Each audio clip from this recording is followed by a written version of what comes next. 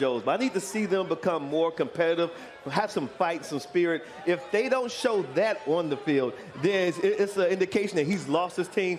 Then you have to press the panic button. Oh, time out.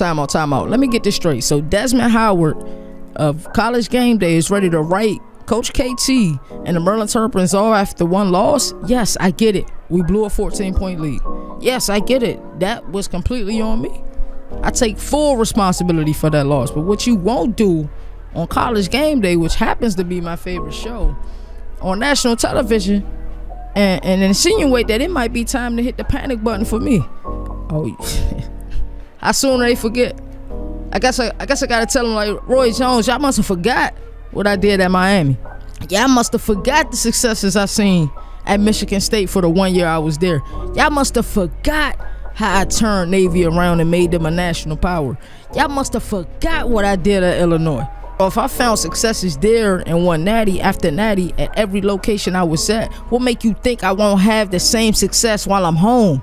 We gonna shock the world today in our city at Kinnick Stadium. Believe it. Hey man, we live, we lit, we in the place to be. You chilling with your boy LEV, K.T. Man, hey, let's turn up one time for the one time. So this is the Home Again episode 2. I'm still trying to get over Home Again episode 1. It ended in such sad fashion. But like I say, it was all on me. That was week 1. We trying to restore a rivalry with some of the teams that we used to play in the ACC. UVA is one of those teams. Maryland and UVA games are always big. We got our first conference opponent this week. We play Iowa in Iowa. In the past, college football revamped, they would have Kirk Herbstreit making these picks, but now they got good old not so fast Mr. Lee Corso himself making these picks. He's going with Iowa based off of everything he probably seen week 1. He has every right in the world to pick Iowa, but hey, there's a reason why we play the game. And like the great movie back in '98, any given Sunday, well, in this case, any given Saturday. So I figured I'd give y'all a little slight change of pace. I feel like that the video quality comes out so much better when I record the entire game. You all get to see the entire game. Of course, I do my intro, and you guys will see me for a quick second. But I really like a lot of the scenes that they have on the PC version of College Football Revamped, and I feel like they added some things that wasn't in the game previously, unless I'm just under a placebo. One of the things I left in here was the halftime show, which I'm going to allow you to watch in its entirety, because I don't remember David Pollock being on the original version of the game. I do remember Reese Davis and of course Lee Corso and of course Kirk Herbstreit, but I do not remember David Pollock being on here. It'd been a nice touch if they got Desmond Howard on here as well. Ready to play. Team has to be focused today, period. Alright, so coming out, man. 2nd and 11.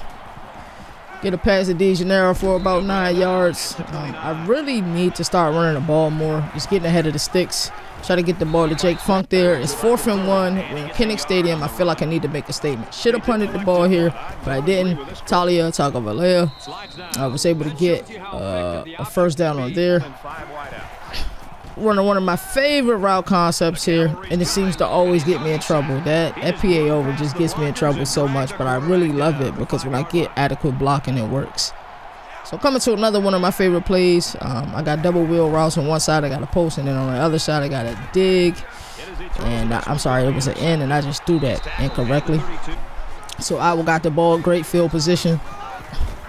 Look at Spencer Petras, first play, getting jiggy with it.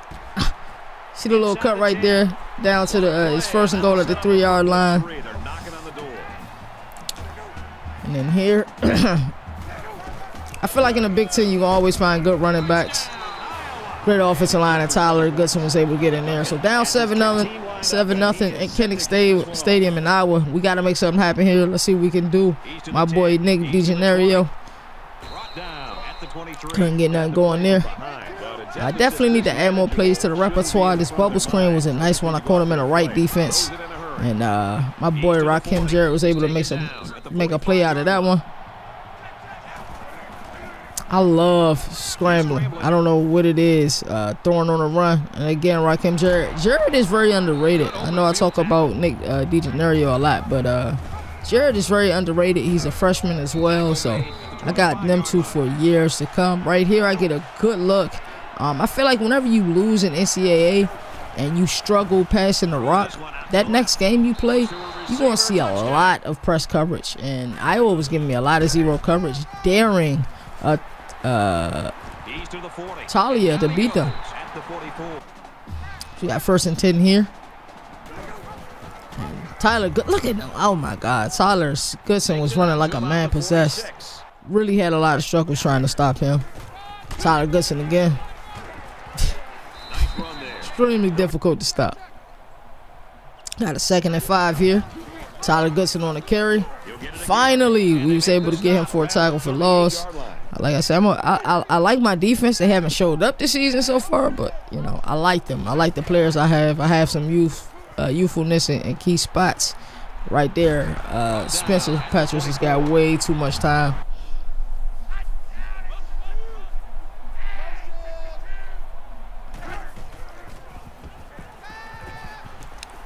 You get that much passing time, it's just slim pickings. It really is, and everybody know about the comeback glitch. 1st and goal, 5-yard line, easy. Spencer came out not playing, and I knew that offensively this game may end up being a shootout, so I was gonna have to get as many points as possible and minimize the turnovers. So now 14-7. Let's see what we can do. My man Trouble Funk, nice little carry there for roughly 8 or 9 yards. And he's tackled right around the 38-yard line. Let's go 2nd and 10. Fortunate that ball wasn't intercepted. That's it, getting a lot of press coverage. And if I see that, I don't believe your corners, especially your slot corners, going to be able to cover Nick DiGenario. And I don't think any corner can cover Rakim Jarrett. Oh my God, did you see the move? Taulia. It's crazy. Uh-oh. Let's go. That's what we needed right there, and I feel like we couldn't get that play against UVA. I know I cost the game off offensively, but defensively we just couldn't make any plays. I made an error there. I actually took my safety out where he was supposed to be. It looks like we covered the ball. He was clearly down, so it's 1st and 10 for Iowa. Nearing midfield. Quick slant there. Like I said, Spencer is just tearing us apart. The only mistake he's made so far is when he got blitzed and didn't quite get the protection that he needed. Got 3rd and 5 here, pivotal play. 4th and 2. I've always been a fan of, you know, punt safe. Let's get this ball back on defense. When I'm in that scenario, and like I say, I don't consider Taulia a mobile quarterback, but I think he's mobile enough. Like I said, this is just another scenario where I felt like I had to be aggressive because I knew I needed points. 4th and 3 on territory. Should have punted the ball, but I felt like I needed to go for it. And there y'all see, we're starting to see a lot of that. Zero coverage. And I'm just allowing my players to make plays. Right there, we got Deshaun Jones on catch. 3rd and 6 here, another pivotal play. And once again, favorable coverage. I like my receivers. I don't care who I'm playing. I like my matchup, period. So now we have 14, 28-14, right before halftime. Spencer Petras is going to try to get this ball down the field and possibly get some points on the board before half. Too much time right there. That's slim pickings, man. Got to get more pressure on the quarterback. From the 44-yard line, 1st down.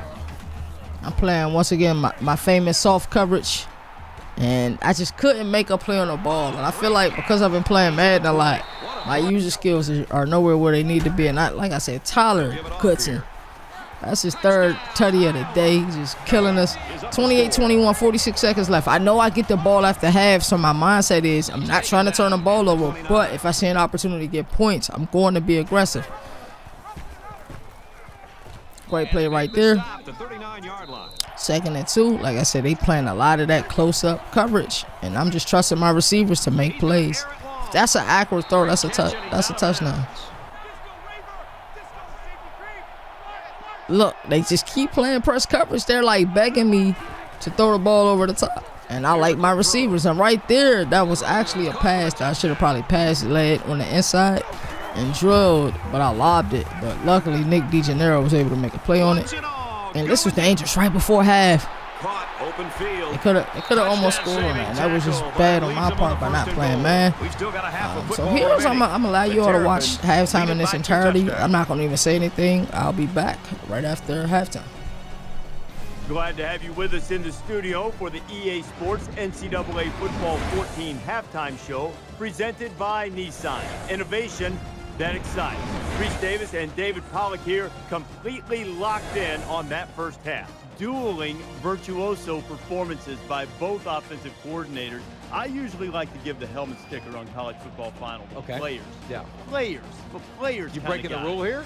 I might. I mean, sensational play calling by both of these guys with the headsets up in the booth. I'm sure they'll be so honored to win one of your stickers. They should be. They might even wear it on their visor next week on the sideline, but it would inspire them. It's pretty nice to be dialing up everything, and it's pretty nice to be in the rhythm and the flow, and everything seems to be working perfectly. And I imagine this is how offensive coordinators go from offensive coordinators to head coaches, because they put everything together at the perfect moment at the perfect time, and you go, okay, that can't be stopped. And right now, that's what it looks like.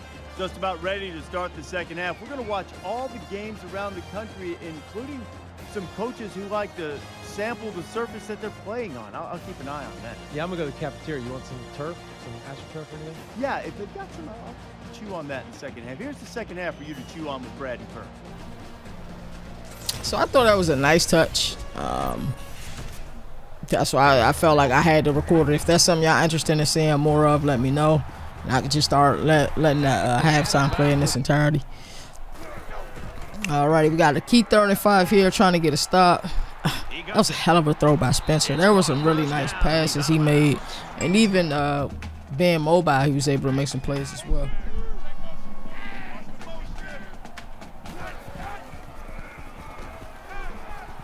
Just way too much time. That's my soft coverage I like to play. Luckily, was able to. I was hitting the strip ball button there a lot, and was able to get one. Once again, press coverage. I like my receivers. See what we can get. Wow, terrible throw. But DeGennaro was able to make a play on it, and there we go. We up 21-42. They're 21 after that play. It was just nice to be able to put up points, get a lead, prove the haters wrong. The haters, and I don't want to call Desmond Howard a hater because he was just making the observation, but it was nice to be able to get through this game, win this game. I think we scored 7 more points. I was able to score like 17 more points. Didn't want to waste you all's time. So it felt good to get a win, man. It felt really good to get a win. It was a much needed win, especially in Big Ten country. These Big Ten games mean so much, and I feel like if we can go week by week, taking everything a game at a time, and we can run the table, we do have a chance to be in the college football playoff. There's a utility tool that they have for NCAA. So the top 8 teams by bowl week, based on the BCS, I'm not going to even do it committee style. So the top 8 teams will be in the college football playoff. As I always like to say, do something nice with somebody you normally wouldn't do. Always pay it forward. Peace and love. Peace and blessings. And until next time, 1.